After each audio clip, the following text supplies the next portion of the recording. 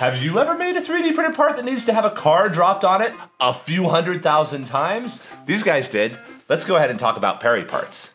Perry parts may actually be one of the best 3D printed products we've ever seen because they are able to leverage all the factors of 3D printing.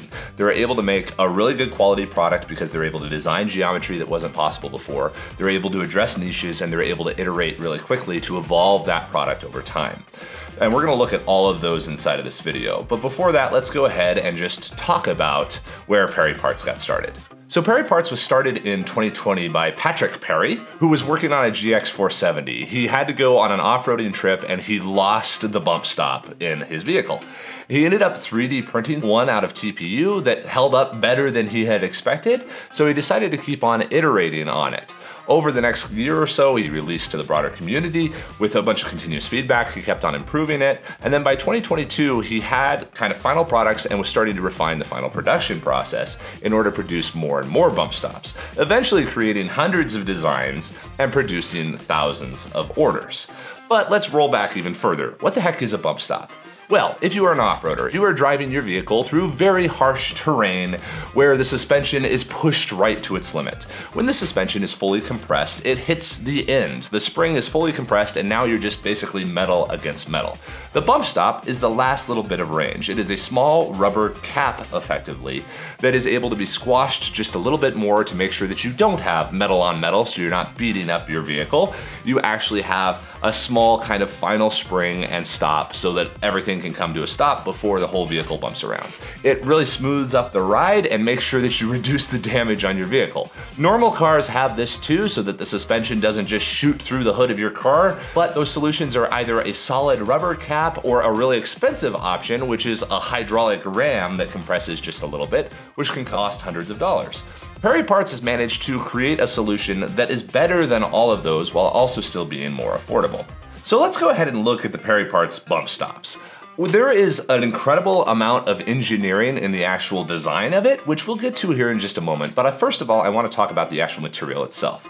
They're using thermoplastic polyurethane, which is effectively a rubber, but it's a really durable type of rubber. TPU is one of the best materials in the world for 3D printing because it's very UV resistant, very chemically resistant, and it's able to take a ton of abuse. So it's a good baseline material.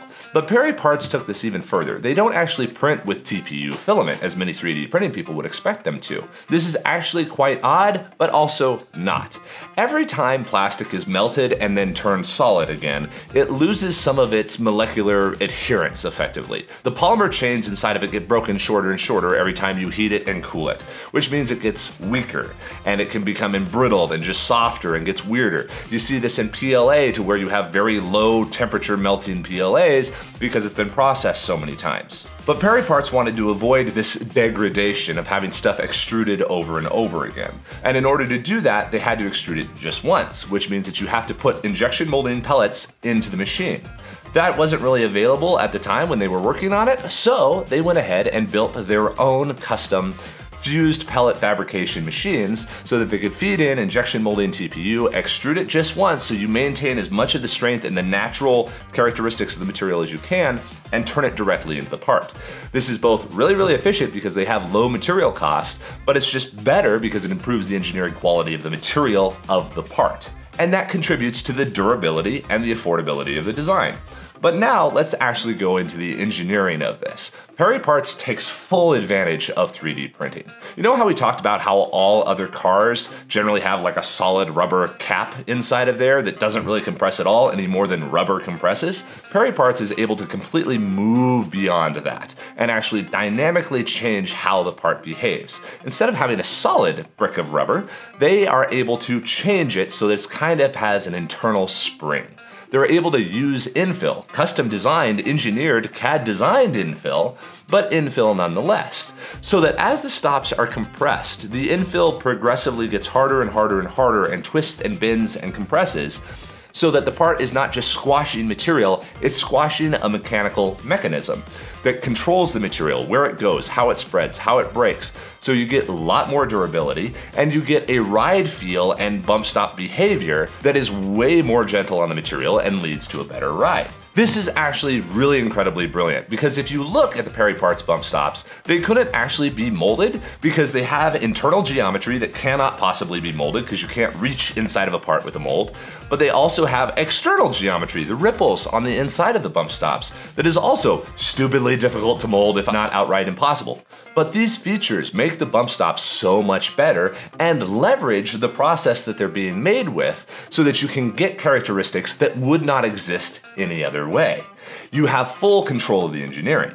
And that full control is stupidly important because Perry Parts has gone through many iterations of all of their bump stops, and that is only possible with 3D printing. If he had been manufacturing it traditionally, he would have had to get tools, dies, all that kind of stuff set up, and it would have been tens to hundreds of thousands of dollars just to build that tooling, and then you get your first parts off, and then you cannot change them again until you hit some critical mass. But Perry Parts is able to create very bespoke and very focused sort of solutions without having to do all of that tooling because they're able to use 3D printing. It's also worth noting the inserts on the Perry Parts bump stops. They use 3D printed threads, which is kind of odd for 3D printed parts, but it makes total sense in the context of the engineering. They use printed threads because bump stops are in compression. Those threads are not being pulled, they're not going to be stripped out in any sort of way. They're being tightened down against the main bar of the vehicle. So literally, the only thing the threads need to do is retain the part, hold it on there, make sure it doesn't break off, and make sure it doesn't slide from side to side. You do not have to over-engineer when you do not have to over-engineer. This is subtle, but it's also often overlooked. Many people would look at these parts and say, we need to embed a bolt into it. But that embedding of the bolt can radically increase the cost, radically increase the complexity, and not really help it that much. This part needs to be screwed onto a thing and just held there. And then since it's being pressed on, those threads will never actually really be stressed because it's backstopped. It's just a nice little nugget of engineering and design optimization that I really appreciate. Perry Parts is also really unique in the context of 3D printed pieces because their parts are actually heavily qualified. They test their designs by running them through a compression dynamometer, where they're able to hit them 100,000 times to make sure they're still holding up and the designs will hold up over time.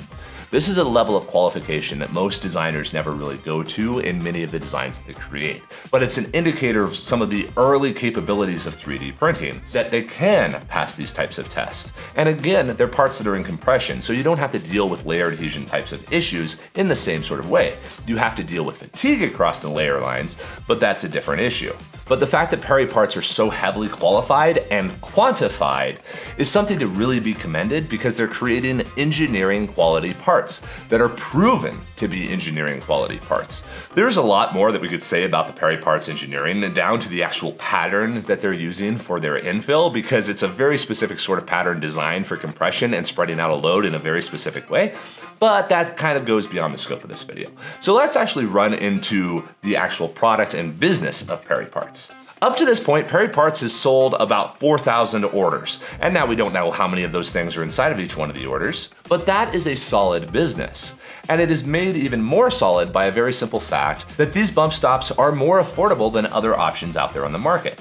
The alternatives you have are OEM bricks of rubber or kind of custom and expensive hydraulic ram bump stops that are 3 to 4 times more expensive than what Perry Parts is making.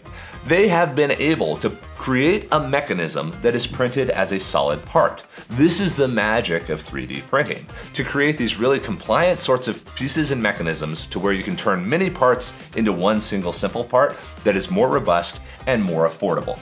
And this is one of the superpowers of 3D printing that many people don't realize. Most folks use 3D printing to produce something that already exists, rather than using 3D printing to combine and evolve something that already exists. But there's even more nuggets in the business model that are just stupidly impressive and wildly enabled by the technology.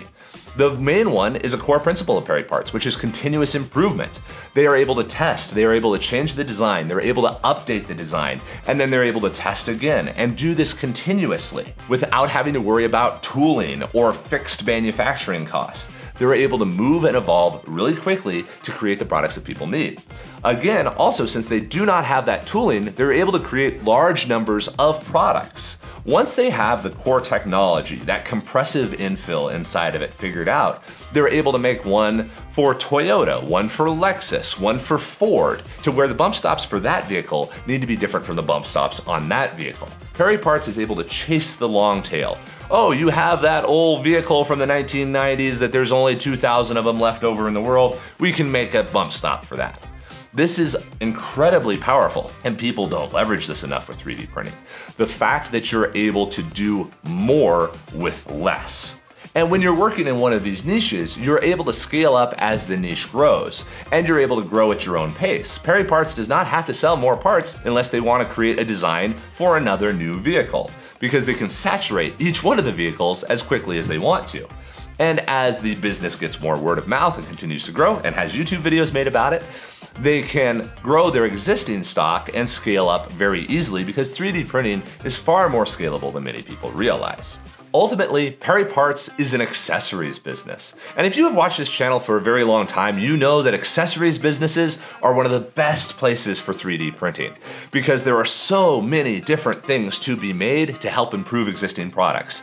Organizers, accessories, caps, cases, all of those types of products are stupidly enabled by 3D printing. And Perry Parts is one of the purest examples of this, because they have a deeply engineered product that addresses a real need of people. They're able to do it more affordably and in a less complicated way than other options. This is how 3D printing takes over the world.